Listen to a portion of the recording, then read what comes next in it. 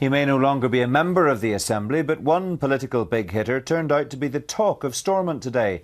The Sinn Féin President Gerry Adams has been coming under pressure because of his alleged past. And today in the Chamber, the Deputy First Minister had to defend his party colleague. Martin McGuinness was answering a question from the DUP's Mervyn Story. I think that the issue around the terrible circumstances of child abuse have been well articulated and well aired in the course of recent times. And Gerry Adams has made public his position in relation to the role that he played, given that this was first reported to both the social services and to the RUC in 1987.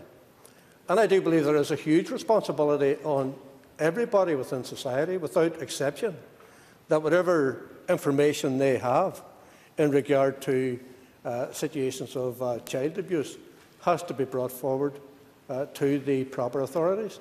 And over the course of, I think, many years now, many organisations, I think, have learned a lot from what have been quite scandalous cases that have been thrown up in the course of the last 10, 15 years. Does the Deputy First Minister then, following on from his logic when he called for the Cardinal to resign, given the allegations in relation to child abuse within the Roman Catholic Church, does he now believe that it is time for his party president to resign and to ensure that there is transparency and there is openness and consistency in regards to the approach of what is a heinous and an evil crime, and that is abuse of children? I don't believe that there's any similarity whatsoever between the case of the Cardinal and Gerry Adams. In the case of the Cardinal, a child was sworn to secrecy. In Gerry Adams's case, Gerry Adams was fully in support of his niece, travelled to Buncrana, confronted his brother, and supported his niece and her mother when she reported the abuse to the social services and to the RUC. I think the other thing that's missed in all of it is that, you can clearly see that sometimes in situations like this, people like to take political advantage without recognising, for example, the trauma that Gerry Adams' family went through as a result of the abuse that was inflicted on them by their father. And in many ways, that entire family are victims, including Gerry Adams. And I think people need to understand that, and they need to place themselves in that situation where, quite clearly, something was happening within that family which was terribly, terribly wrong. So I think that the two situations in regard to the Cardinal and Gerry Adams are not the same. And our political correspondent Gareth Gordon is with me now to discuss this further. Gareth, Martin McGuinness mounting a pretty stout defence of his party president there, but will that be enough to silence Mr Adams' critics, do you think?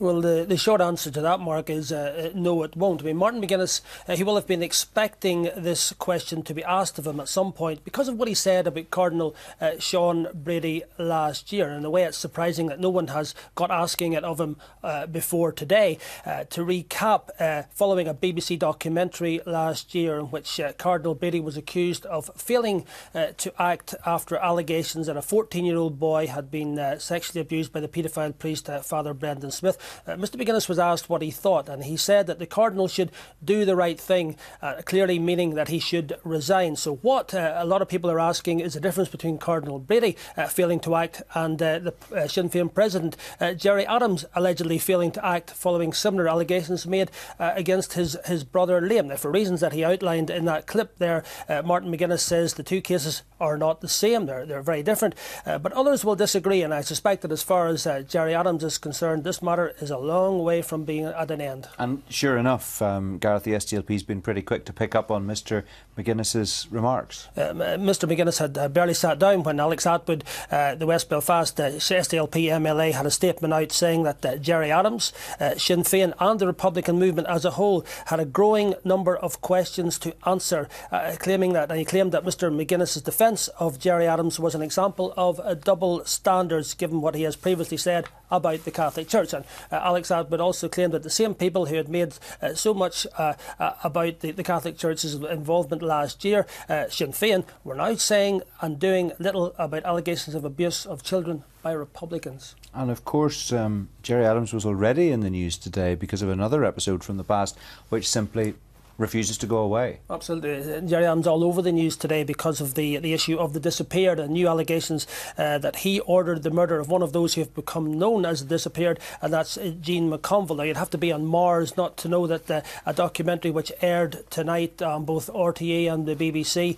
Mr Adams played a starring role, or a central role as it were, and he once again denied the allegations that he was involved or ordered the killing of Jean McConville.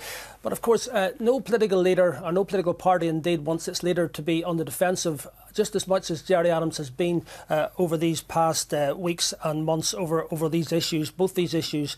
And I think the question that we don't yet have an answer to is what damage this is doing both to Gerry Adams and to Sinn Féin, particularly in the south. Okay.